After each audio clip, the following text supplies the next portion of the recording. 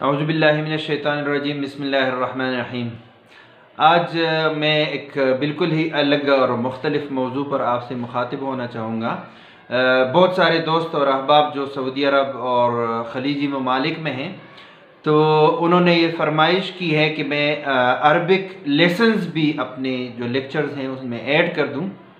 تو آج تو کوئی خاص آئیڈیا میرے ذہن میں نہیں ہے، بہرحال وہ دوست، وہ احباب جو ہر بات کے ساتھ فی ملاتے ہیں، انا فی روح انا فی جی، انا فی روح انا فی جی، مطلب ایک سال پہلے اس نے کوئی کام کیا ہو، کہیں گیا ہو، تو وہ کہتا ہے کہ انا فی روح۔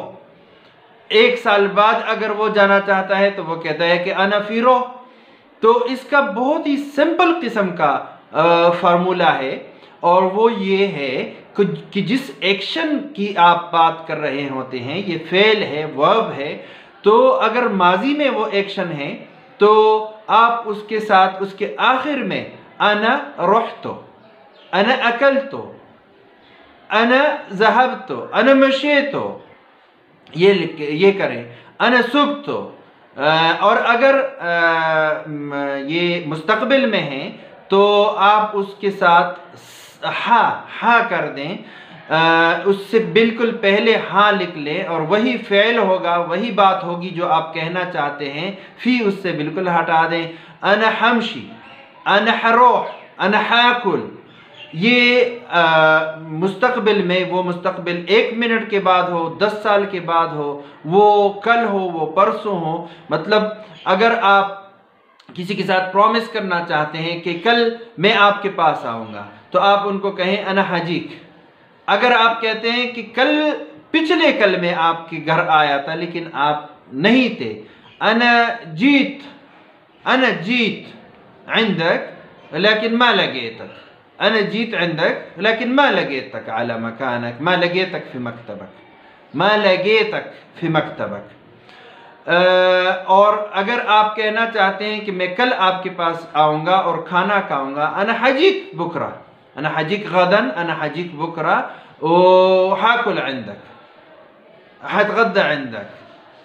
جیسے ہم کہتے ہیں انا فی سوی غدا، نہیں، انا حتغدى عندك، حتغدى عندك، حتغدى عندك۔ اب بعض لوگ ہوتے ہیں ان کو ایجپشنز کی سمجھ نہیں آتی کہ ایجپشن جیسے کہتے ہیں بقول لك یا باشا، بقول لك یا باشا۔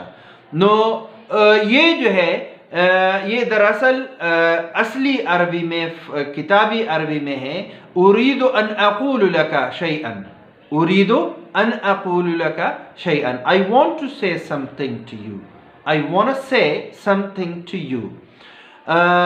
تو یہ وہی ہے، اور وہ جو ہے اصل میں با جاری چیز کے ساتھ لگاتے ہیں جو ابھی کرنے والا کوئی عمل ہو، انا بتغدى، تو با یہ ہے، اور بقول لك اے، بقول لك، بقول لك اے جو ہے یہ ان کا ایک سلینگ ہے، ان کی زبان سے نکلتا ہے، یہ ان کی زبانوں میں ہے۔ بقول لك یا باشا، باشا جو ہے یہ پاشا سے نکلا ہے، ترکی لفظ سے، تو پاشا یا چودھری، خان، کیپٹن کسی بڑے کو کہتے ہیں۔ بقول لك یا باشا تعظیمی، احترامی لفظ ہے، تو یہ اس طرح کی بات ہو گئی۔ خلینی اقول لك حاجہ، حاجہ، حاجہ، حاجہ، کوئی چیز، میں کوئی چیز، کسی چیز کے بارے میں آپ سے بات کرنا چاہتا ہوں۔ اور اگر لبنانی لوگ کہیں گے تو وہ کہیں گے بدی اقول لك شيء، بدی اقول لك شيء، بدی عائز، عائز جو ایجپشن لوگ ہیں وہ بدی کی بجائے عائز بولتے ہیں۔ عائز جو سعودی لوگ ہیں وہ عائز کو ابغا، ابغا، ابغا هذا، ابغا هذيك یہ بولتے ہیں۔ اور اگر سعودی لوگ آپ سے کوئی کچھ کہنا چاہتے ہیں تو کہتے ہیں اگول، اگول، اور یا اقول لك، اقول لك، کسی مرد سے اگر بات کرنا چاہتے ہیں۔ اگر کسی عورت سے بات کرنا چاہتے ہیں تو سعودی لوگ کہتے ہیں اقول لك، اقول لك۔ اور باقی جو عرب دنیا کے لوگ ہیں جیسے ایجپشن جو ہیں یا شامی لوگ جو ہیں، اور اس کے ساتھ ساتھ لبنانی جو ہیں، وہ لک کہتے ہیں عورت کے لیے، وہ لک، لام کا زیر لگا لیتے ہیں۔ بقول لك یا بألک اے، اگر کسی عورت کے ساتھ بات کرنا چاہتے ہیں تو کہتے ہیں بألک اے، میں آپ سے کوئی بات کرنا چاہتا ہوں۔ اور کویتی لوگ بھی لچ بولتے ہیں، جیسے اگر کوئی کویتی بات کرنا چاہتا ہے کہ یہ قلم آپ کا ہے، القلم لچ، یہ قلم آپ کا ہے، القلم لچ، یہ آپ کا قلم ہے۔ اور حل القلم لکی، اگر اصلی عربی میں ہم کہنا چاہتے ہیں تو یہ اصلی عربی میں یہ ہوگا کہ حل القلم لکی، کیا یہ قلم آپ کا ہے، از اٹ پین یورس۔ اس کے ساتھ ساتھ اب